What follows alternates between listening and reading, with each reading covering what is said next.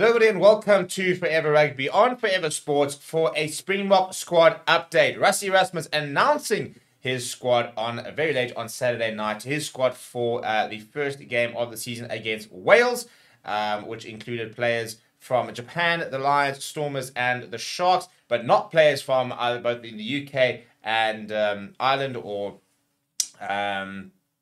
France, as well as players currently playing for the Bulls. And it was a 34-35 man group that was announced. However, there has been an update on that official group. So go and check out the channel. We have done a video on the actual that squad. We've gone through it and looked at all the various different players. We've also done a prediction on what the Wales team could look like, or the team to play against Wales could look like in the coming weeks. However, there's been a very interesting update, and that is that a Bulls player has been added to the squad in the form of Gumede, who has received a Springbok call-up and immediately joined the squad in Pretoria following the release of double Rugby World Cup winner Kolbe, who will undergo a medical examination for a knee niggle. So, Gumede in, Kolbe out. Let's get stuck into it. Before we do, please do smash the like on the video. Please do subscribe to the channel as well.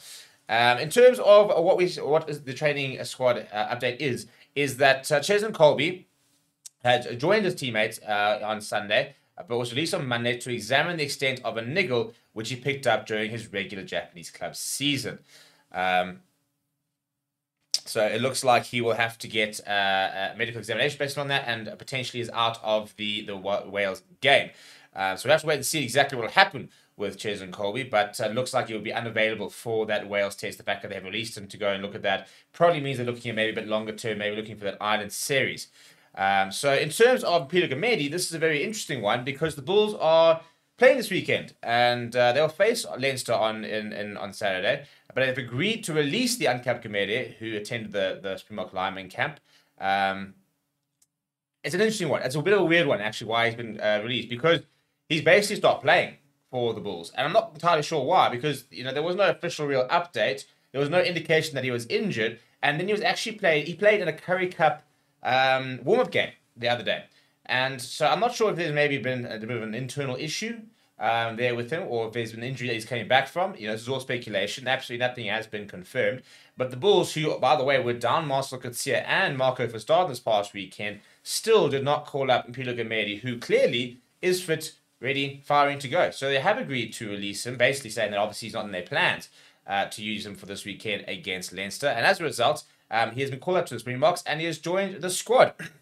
Speaking on the call-up, Rassie Erasmus said the following. He said, Pilo has been playing impressive rugby this season, and we're excited to see how he integrates in the squad and what he has to offer at training. He would like to extend our gratitude to the Vodacom Bulls for allowing him to join us at short notice, especially at such an important point of the Vodacom UR season. Their first training camp this week, the Blocks, started today and will conclude on Friday, where they will then reassemble on Sunday. The team will face Wales. It'll be named on Tuesday next week. The squad will depart on Wednesday evening. So leaving it quite late, but yeah, Wednesday evening will fly overnight. We'll arrive there Thursday morning, train on Friday, and then they will play against Wales on Saturday before probably returning on Sunday would be my guess.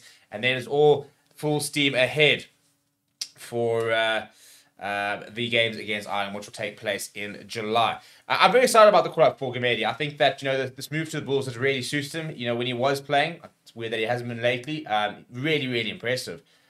Big physicality, nice ball carrier, and I think he's really developed his game this season. He always threatened to be a decent player at the Sharks, but maybe didn't get the game time or the backing that he needed to sort of take that step up. He has taken that step up this season, and I'm very excited to see what he's going to offer and whether we might actually see him in a Springbok jersey in just less than 2 weeks' time. So the other big thing is what happens with Kolbe. So if he is ruled out of Wales, it now means that we officially lost Damian Willemse, Kane Moody, Kurt Lawrence, by the way, who is looks like he's in hospital and looks like he's going to be out of the Ireland series, as well as now Kolbe, which means that the uncapped Edel van der Merwe could very well be in line to make his debut against Wales next to somebody like a Makazole Mapimpi. And these two could be the two favoured wings coming to the Ireland series. So a very exciting time if you're on Edel van der Merwe. If you're a South African Springbok fan, worrying times with regards to 4 players, World Cup winners who are all injured and will not at this stage potentially make